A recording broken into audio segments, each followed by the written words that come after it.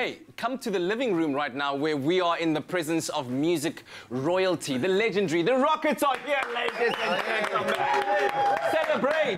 Ululade. Thank you very much, gents.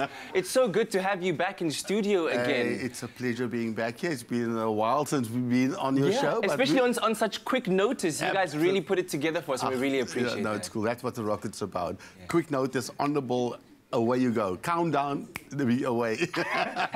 has that been the secret formula to success? I think that's always been the Rockets, you know. Yeah? Short notice, countdown, go, get there, do the gig, do the show, do whatever, you know. That's what we're about. That's incredible. That's what.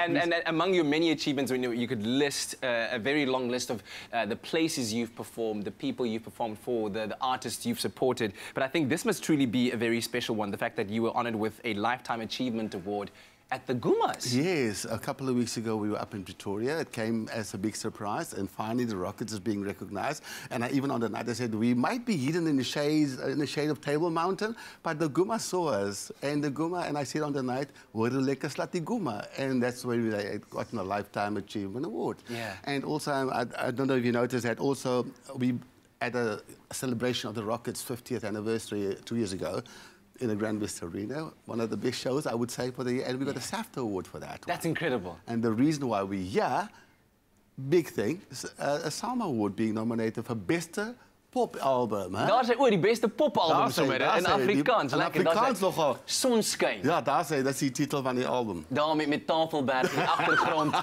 There we go. That's beautiful. Oh, yeah. When you do receive an award like that, a Lifetime Achievement Award from an institution like the Gumas, does it make you look back, certainly with some kind of appreciation? Absolutely. What comes to mind when you think about it? It takes you back in what you've delivered throughout the years. I mean, the Rockets, the brand has been around now. It's our 52nd year that the brand has been around. Wow. Or the people look at the guys think, but they hardly 30 or 35 years old, or whatever the case might be. But they've been part of the legendary journey of the Rockets. Yeah. That's incredible. Monique M. Does my lady feature on your album? That's weird. One of the singers that we feature. But then also, so what would it mean for you guys? I mean, among those that are nominated at the SAMAs to win in this category? What would that we're up against quite a few. Kijk, some of you Vierwerken. Yeah. They're pretty big. Brendan Paper, he's a big one. Lekker snotkop. A big one. Met een beetje saus. Ja, saus. Lekker. En dan Jan Blauwkaas. Jan Blauwkaas. Yeah, okay. Never.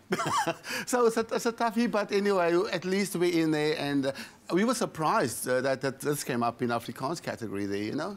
So it's good. That's incredible. Yeah. What would you say have been some of your most cherished memories throughout what you've been doing as the Rockets? A couple of years ago, a good couple of years ago, we supported a lot of acts. Yeah. And the big one, I sort of was the MTV awards thingy that they did from the old Greenpoint Stadium. Yes. We played alongside P. Diddy, Alicia Keys, and all these artists from America.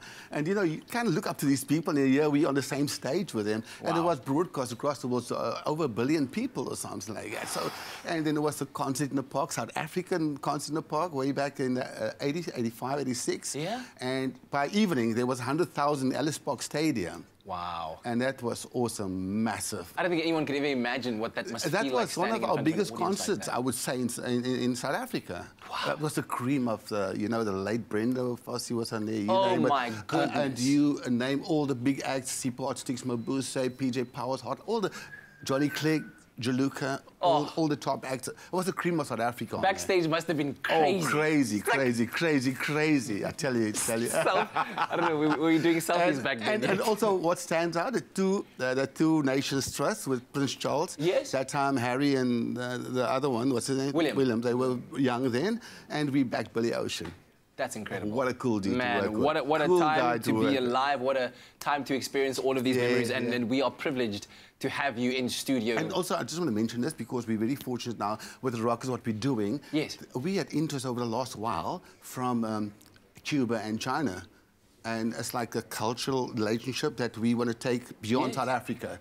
And we invite anyone who want to get on board with the Rockets, get on board, whether it's a business or whatever. Yes. And we want to take our artists, and because the interest is there. Yes. And why not? The take our cultural exchange. Exactly. Yeah. And this is one of the big things we're aiming at towards the end of the year now. Yeah. Listen, we, the presenters here on Expresso, make killer backup dancers. Oh, and cool. Like, spontaneous choreography. No, we know all about you. Leanne is ready, always standing by. Cool, man. Passports are ready. All Listen, right. we can't wait to hear the music. Thanks for joining us. Interesting. It's our pleasure. Yeah, ladies and gentlemen, Africa Boroka Bupara, the Rockets. Give out care. Celebrate. You